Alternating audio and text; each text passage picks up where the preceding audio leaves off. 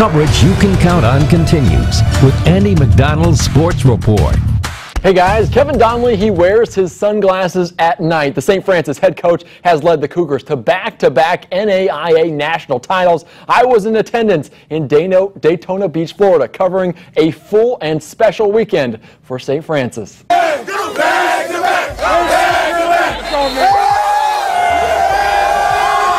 To leave this as our legacy as seniors is pretty special. I don't even know, I can't think straight, but you know, it's been a blessing. It feels so good. As a team, we did everything together all week. We stayed focused with all the distractions. We got to treat it like a business trip. I mean, it's nice being in Daytona Beach, Florida. I mean, the weather's nice, it's great, but we just have to have a business mindset.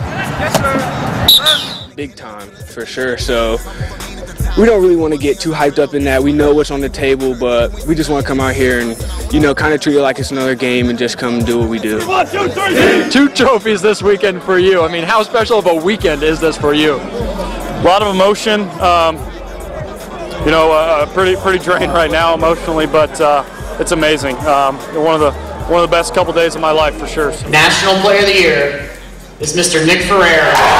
Got a little bit emotional, you know, just talking about Coach D, my parents, just stuff like that. People that mean a ton to me. So, and definitely, and having to speak it too was one of the best experiences of my life.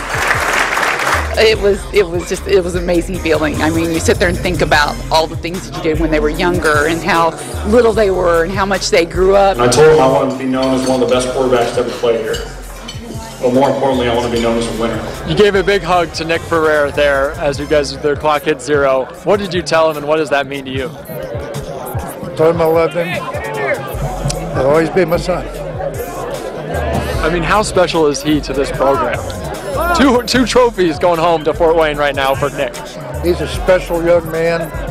I hope he plays on Sunday.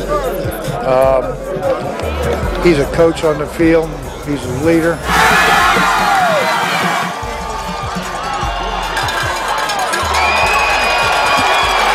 It's been a long, tough ride. We had a heck of a season this year. We fought through adversity all year, and you know what? Give it to the senior class, great class. They wanted it more than anybody else. Let's go! It's one of the greatest feelings I've ever had, and I'm just very proud of my team and all my brothers. We've been working very hard for this, about 11 months since last year. So, I mean, it's a great feeling. I haven't sunk in yet. That's the last game. Going out on back-to-back champs and celebrate tonight, have a little fun, a lot of fun. So I'm excited. It's an incredible feeling for sure.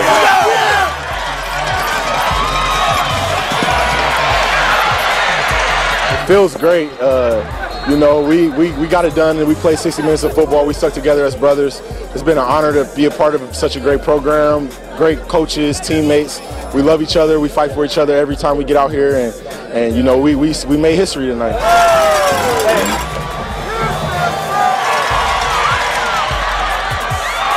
Back-to-back national champions. How does that sound? Sounds pretty good. Sounds pretty sweet. You know, I never imagined that I'd have the opportunity to win back-to-back national champs here at St. Francis. I mean, I'm lost for words. Back-to-back! You did it, baby.